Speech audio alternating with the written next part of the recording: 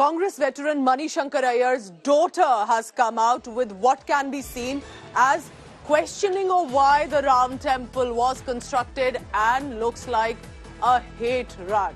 Now, this is what Suranya Iyer has said, that she's anguished by the Ram Mandir. As an Indian, as a Hindu, she feels complete anguish. She's the daughter of Congress senior leader Shankar Iyer.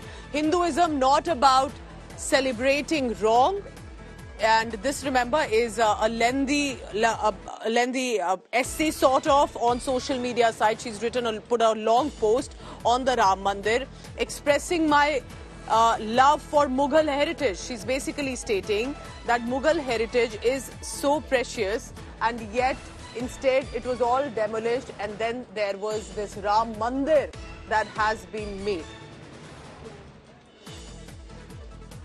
Polluted in a material sense. With the forthcoming event in Ayodhya on January the 22nd, the atmosphere here in Delhi, already famous for being polluted in a material sense, has thickened to a spiritually poisonous and unbreathable concentrate of Hindu chauvinism, malice and bullying. I am deeply anguished by all this as an Indian and as a Hindu. And after thinking hard about what I can do, I have decided to go on a fast starting tomorrow, Saturday the 20th, and ending on Tuesday the 23rd, a day after the January 22nd production at Ayodhya. The Ram Janmabhoomi agitation was such a lie when it claimed to be fighting 500 years of Hindu Gulami. Mughal rule was nothing like that. It was about the ambitions of kings and conquerors, and neither Hinduism nor Islam played any other than an ancillary role in all this. Except for Aurangzeb, none of the Mughals were very observant. So whatever you say about the pain of Mughal invasion, it did not give birth to centuries of Hindu repression or enslavement. It gave birth to a beautiful culture that took nothing away from Hindu religion or Hindu culture. We are not talking about a state policy of conversion to Islam. We are not talking about mass building over of temples with mosques. While such things did occur, both before, during and after the Mughals, it was not the policy of the Mughals to convert Hindus or to build temples or to break temples in India. In fact, they built temples, patronized native arts, and many of them, like Akbar, made huge efforts in stopping religious prejudice, persecution and maintaining communal harmony here. So it clearly looks like if Shankar Iyer was known to stir the hornet's nest all this while, now the daughter has taken that position. Let's go across to Rahul Gautam for the latest on that. Rahul, good morning.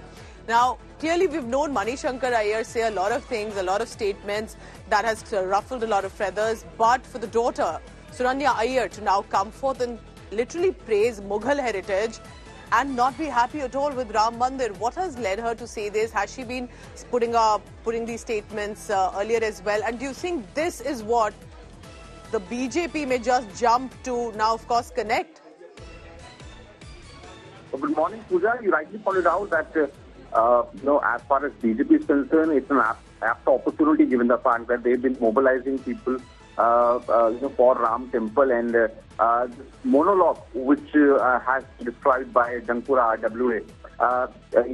They are saying that residents came forward themselves and complained against Suranya Iyer, saying that in fact she had resorted to spreading hatred, and in fact she had insulted the sentiments of Hindu community, and that's why this notice has been served to Suranya. You can expect that there's going to be a huge political row over this issue, given the fact that we all know that how Congress party had earlier boycotted, maintained a distance from Ram Temple ceremony and inauguration ceremony, and now you have a monologue that was posted on Facebook, wherein Suranya, daughter of Shankar Iyer, you rightly pointed out, again a controversial leader.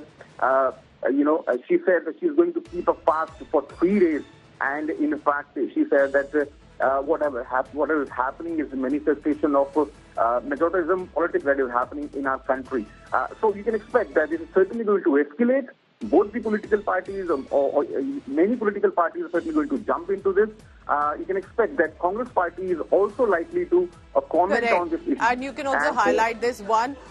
It appears that she even was on a fast for some days in protest of the Pran Pratishtha ceremony. So she was very clear on this. And at this point, remember, because it's a sensitive issue and there was a lot of praise for Ram Mandir, but now Suranya Iyer putting her point. She may not be a politician, but she's the daughter of a Congress veteran, and that's where, of course, political showdown is going to come in.